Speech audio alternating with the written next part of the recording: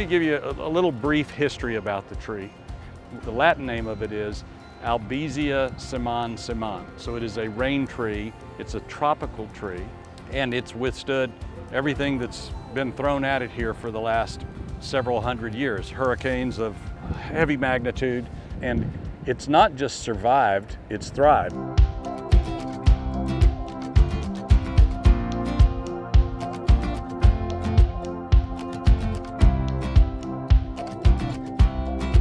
We root pruned the tree about 10 or 11 months ago and let it sit in place while it grew new roots, and it got a chance to compensate for what was going to be this big procedure, this giant surgery, the transplant. After we root pruned, we waited the time, we came back, and then we encapsulated it. So we put this girdling system, if you will, that holds the root ball together and provides structural integrity for the tree. And then we put this pipe platform underneath it. That's about 150,000 pounds of oil field pipe, thick wall pipe that we've hammered underneath it to serve as a lifting grill for it. So it's very similar to the grill that's on your barbecue pit.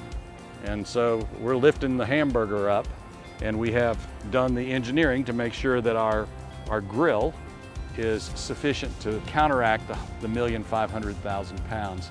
And then below that, we have our lifting bags. That's our arbor lift system.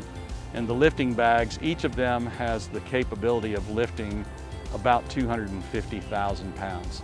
And we'll take this 1,500,000 pounds and we'll roll it with these excavators being the prime movers, and they'll pull it and push it.